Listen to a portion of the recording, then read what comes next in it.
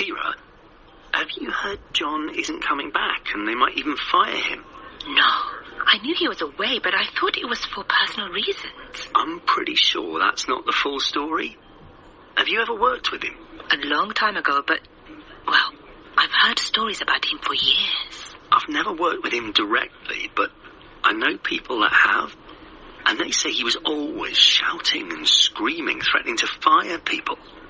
And Suzanne told me he took credit for one of her ideas.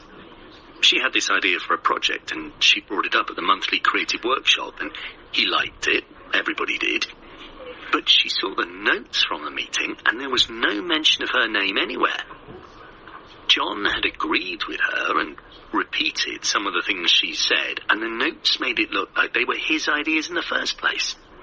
He made her do all the work planning it.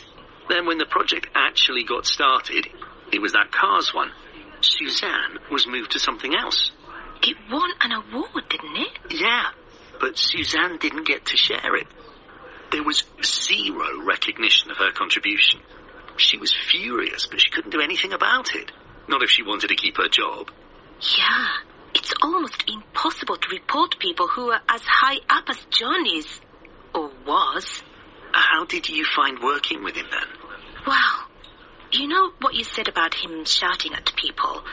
I've been in meetings with him and we all learned to keep our mouths shut. It was horrible.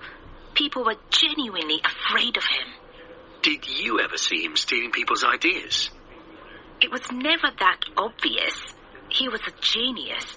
He had incredible vision, but, you know, there was a whole team of people working with him. Not every single idea came from him, and after a while, it's not easy to say, oh, this idea was mine and this idea was yours.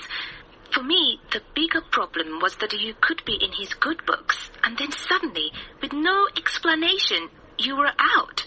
And if you were out, life got very difficult. I heard women in particular had a hard time working with him. Yeah, well, like I said, you had to stay in his good books.